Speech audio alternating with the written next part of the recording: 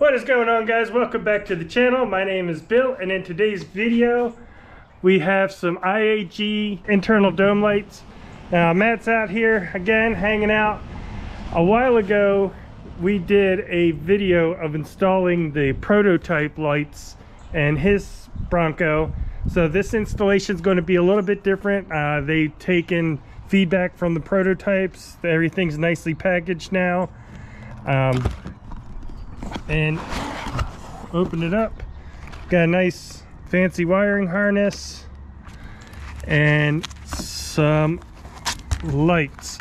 Now these lights are for the soft top only. However, if you have a hard top or if you have a hard top prep package,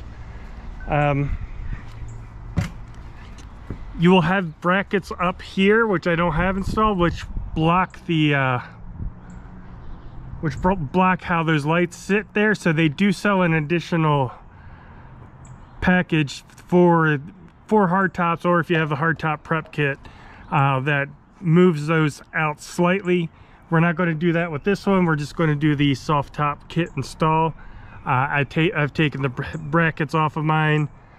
So with that said, we're going to go ahead, dig into this, and they've got a nice QR code there that you can scan for instructions, but it should be fairly simple. We'll find out though. We're going to get started. We're going to take these plastic pieces down. That side's already down because these clips get worn out if you're not careful with them.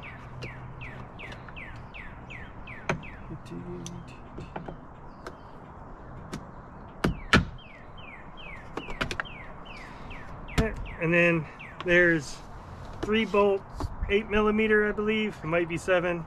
3 bolts along this back piece, and then 2 along this front piece that we need to take off. So we'll take the back off first, because that covers this, and then we can take that off.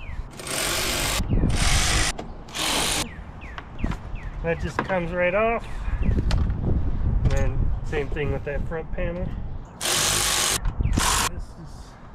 Plugs off as well. Pop that piece out, and that'll just be retained. Now do the same thing on the driver's side. Next step is take this small wiring harness, and we're going to connect this ground to this bolt right here. It's another 8mm. And you are messing with the airbags around the airbag, so it's a good idea to disconnect the negative. Well, anytime you're working with power, but especially if you're working around the airbags, it's always a good idea to disconnect the negative ground from your battery.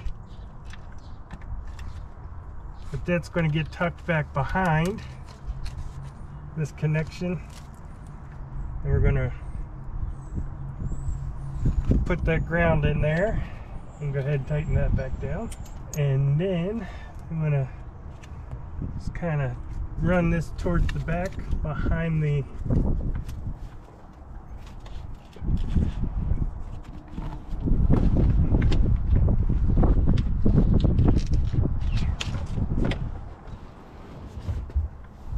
we'll have one connection right about here, and the other connection right back there. Now that's where we'll be connecting our lights. Alright, so now we've got the rest of the wiring harness. There's this plug here, and it splits off into 2. This is going to come down the pillar and to our fuse box, and this side is going to run across to the passenger side. Then I'm going to wedge myself in here. Now, so this side, I'm just going to wedge up here and connect to the ground. We already connected. It's going to plug in to itself. Now, this piece we're going to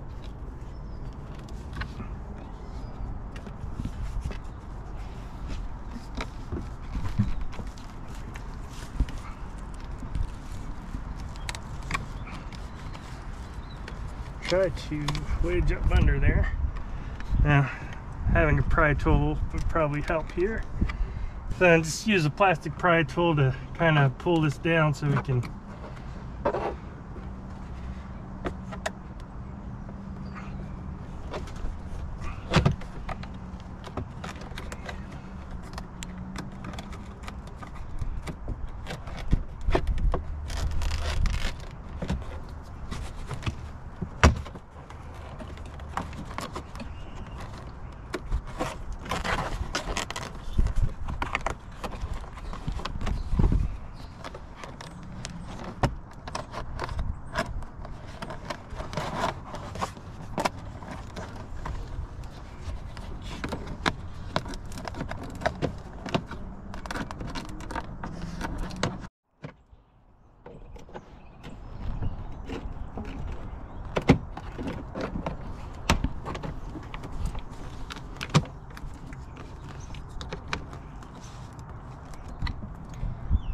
and I'm going to run this back behind the airbag as well.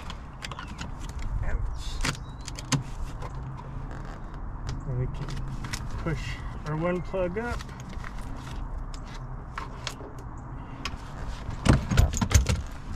And our second plug. Alright, now on this end, it's got a tap. We're going to go ahead and pull that off of there.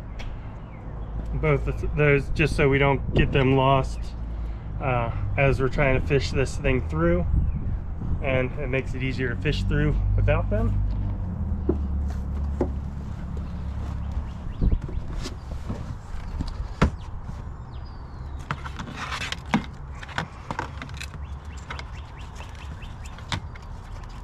Now all I'm trying to do is pull this weather stripping out a bit.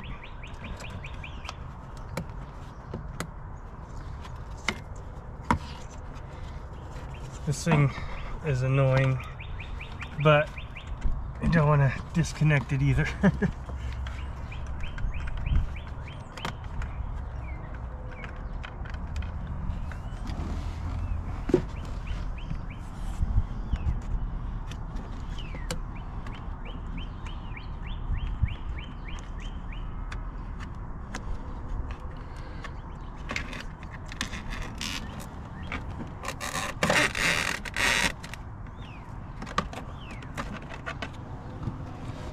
So, grab this real quick.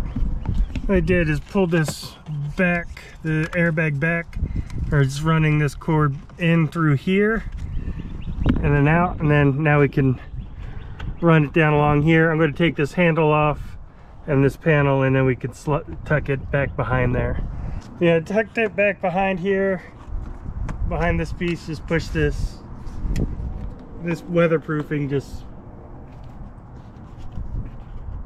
comes right down if you pull on it, and then stuffs back in there.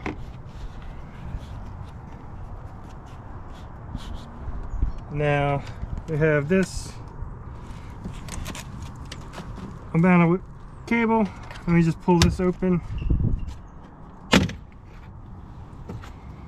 I'm gonna run this back in here. Hopefully. Oh, that's where our finger is.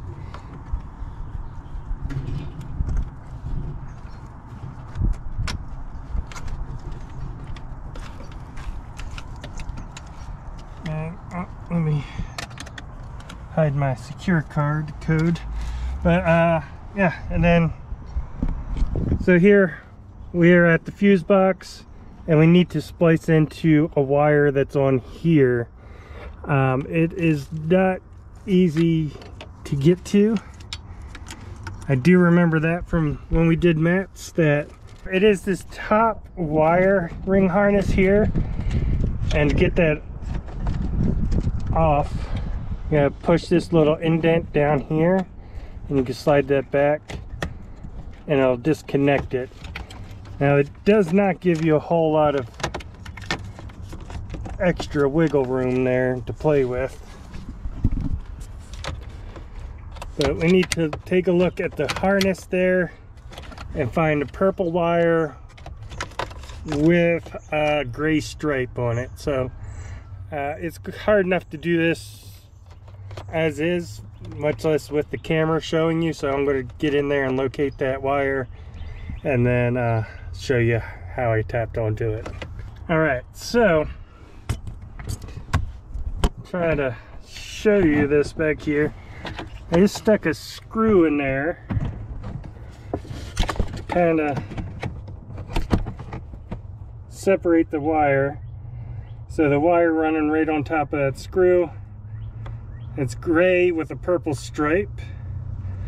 Probably not best practice to use a metal screw for separating your wires, but I just happen to have one laying here from when I took the handle off. So using that, and now just use this little, so yeah, we'll just use this, and just this slides over, the wire will go in there. It won't cut the wire, but it'll actually cut through the insulation to where it's touching the wire. So then we could just plug into that and get power from it. Now I know when we did mats, we did not squeeze this hard enough and we thought we did something wrong. It turned out we just had to go back and squeeze this a little bit harder, so make sure you really clamp down on that with some pliers. The trick is just getting that onto the wire, and I can't really show that because there's barely enough room to do it, much less do it with the camera. So that's all we're doing, putting that on that gray wire with a purple stripe and then clamping that down on it, so then we can plug into that. So now we got that on there. You probably can't see it.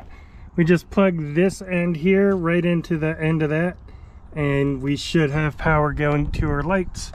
We have this other tap here if you want to run it to an upfitter switch, or in our case, my case, all my upfitter switches are spoken for, so we might add an additional switch. We'll figure that out. But for right now, I'm just going to plug this in, plug this wire back, whole harness back in, and then we'll get to adding the light. Now, each of these lights has its own little plug, and should just plug in right here, like so.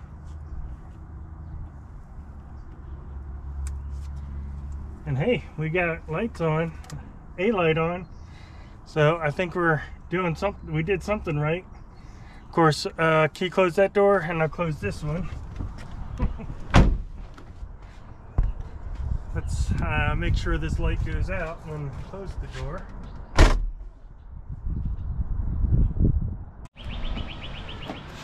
Alright, so there's two different lights. There's one with the shorter bracket on it, and then there's the longer one. Has IAG branding. This goes in the rear. Now that we've seen that they're working, we can kind of plug them in as we're putting all the trim pieces back together. All right, so now as we're putting this back together, we're going to line this hole up, kind of tuck the wire back behind there.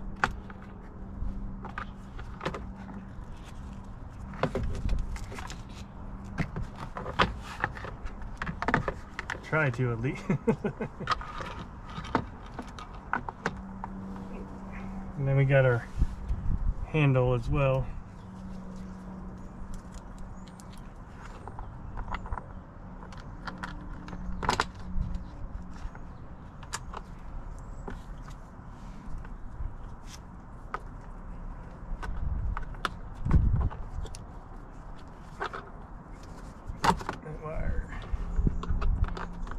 Wants to be stubborn.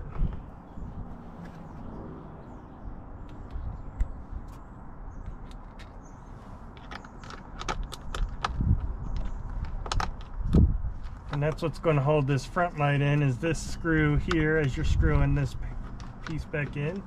And we got our handle back, and we've got our first light in. We'll move to the back and wire up that rear light. Now back here in the back, just plug this in, and there's a little lip on there. That's where this will catch. Let's plug that in. We have our rear light.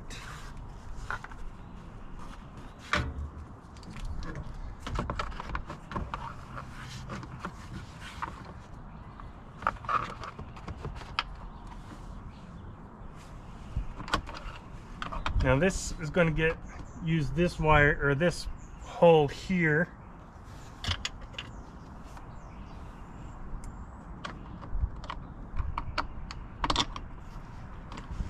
You have rear handles? Yes. I think I don't know if I had them. Yeah, I had them back here because gotcha. They already had the handle there. I was like, oh, well, that seemed too close to that. I had to think about it. Because I did put them up here originally, and then went back and forth a couple of times, and I was like, oh no, I like it back here because of that handle being already there. Alright, so, and there's your front and rear light on this side. I said if you have that bracket sticking out, this would hit it. So they have an extension bracket which will move the light back a little bit here. So if you have the hardtop prep kit or a hardtop, just be sure you order the extra brackets that they have available, which will, it moves this light forward and it moves this light back a little bit just so it clears that bracket. But if you have a soft top or don't have that bracket, then it installs just like that and fits right in there.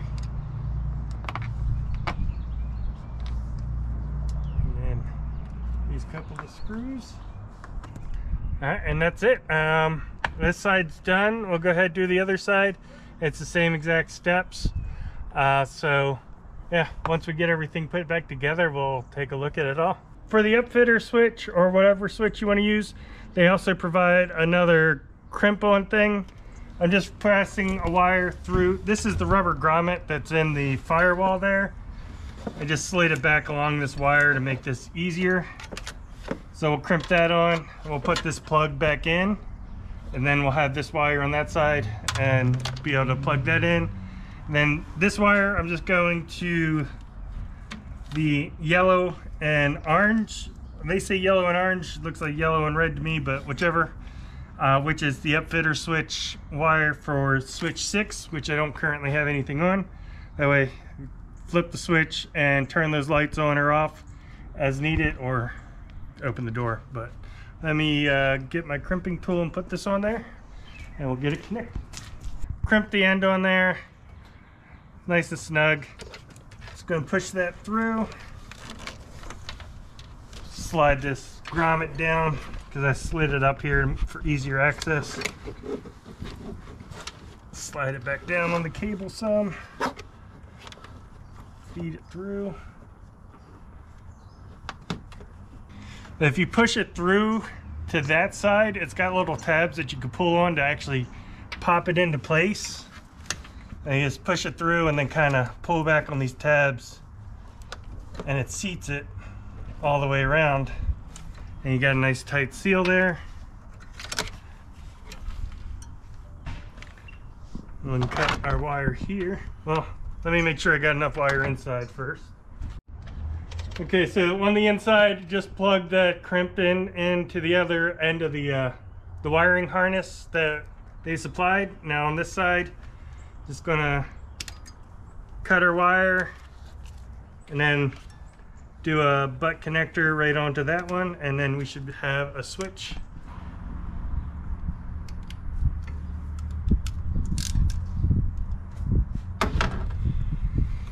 And we get our little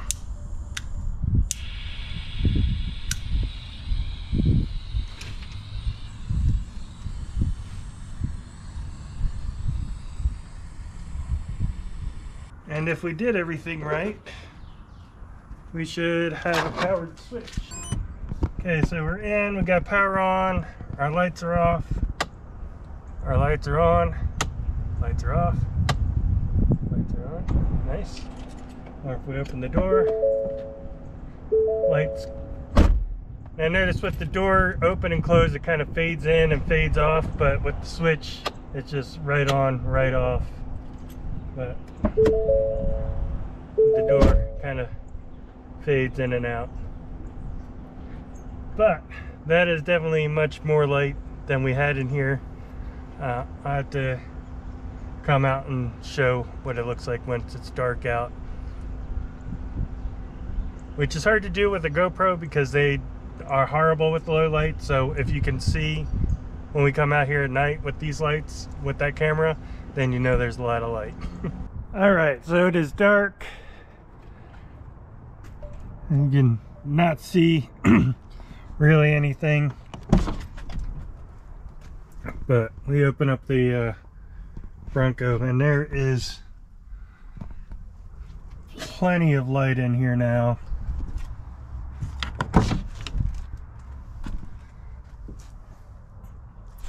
I said earlier, the GoPros are horrible in low light, but you can still see really well out here with these. So very happy with these lights. I was jealous after we installed them in Matt's when we installed the prototypes. It was almost a year ago, I guess, but now finally got the new version of these that IAG came out with. Close the door, everything turns off. But yeah, super happy with them. Like I said, I did the prototypes for Matt and Matt's Bronco quite a while ago. It seems like it was almost a year. They definitely made some improvements. The wiring harness is a little easier to work with. The mounts, everything, the plugs, everything's just a little bit better polished than it was originally. So I think IAG did a great job with them. Definitely something that the Bronco needed was better interior lighting. They did a great job with that. I was very happy to see that they're available now. As I said, if you have the hardtop, you do need the extra brackets.